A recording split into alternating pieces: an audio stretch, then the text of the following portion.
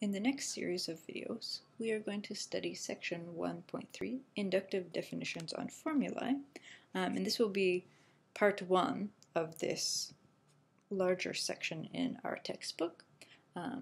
Within this section, we're going to be studying things that you already know and are familiar to you from discrete mathematics, for example, truth tables and tautologies.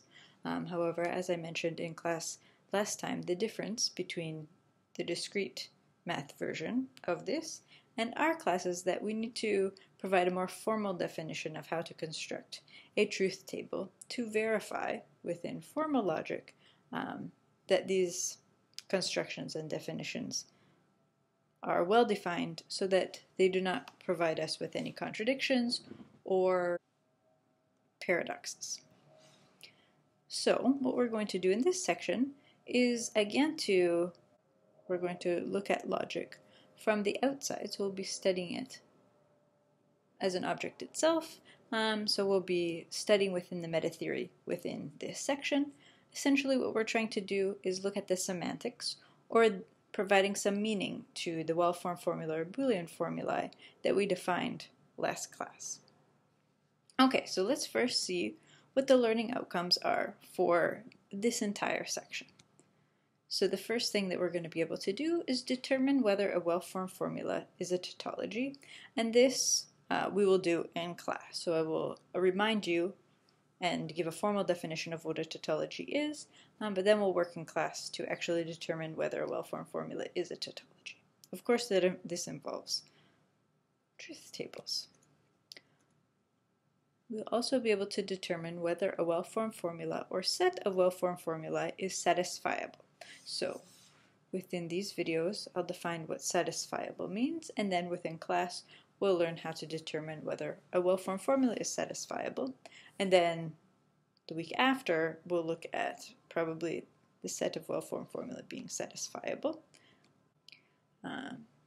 Also, for the second part of this section, we're going to use truth tables or truth table shortcuts to determine the validity of tautological implications. So that will be in the class after, as well as use the definition of substitution in formulae to evaluate expressions. So both of these things we'll do in the next class.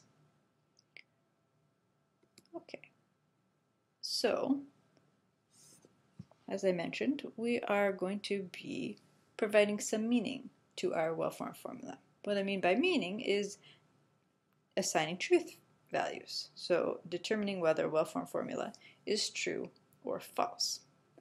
So again, recall that we're studying in the meta theory when we're providing meaning. So in Boolean logic, there is no meaning, we're just focusing on the syntax. So in the case that we're studying in the meta theory, we're looking at the semantics and providing some meaning to help us. So the reason we're doing this now is to make these well-formed formula more understandable for you, so that when we're doing formal proofs, following again these very strict rules, you have some intuition to help you to do that. So one key thing to remember as we're studying in the meta theory is that we're introducing these symbols, true and false, which are not within our Boolean alphabet. So in this case, this is how we know we're studying in the meta theory, because we have symbols that are not within our Boolean logic. And so this is where we're providing a meaning outside of logic. So these symbols will never appear in a well-formed formula. In order to assign a truth value to a well-formed formula, we need to first introduce formally something called a state.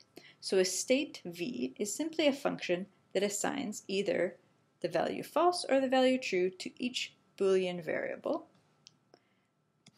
while it assigns necessarily the value false to the constant bottom, since some of the meaning that I introduced in the first class was to consider bottom as false, even though formally this is just a constant, but outside of logic we think of this as being false, as our symbol or a constant for false, and then of course the state necessarily assigns the value true to the constant top.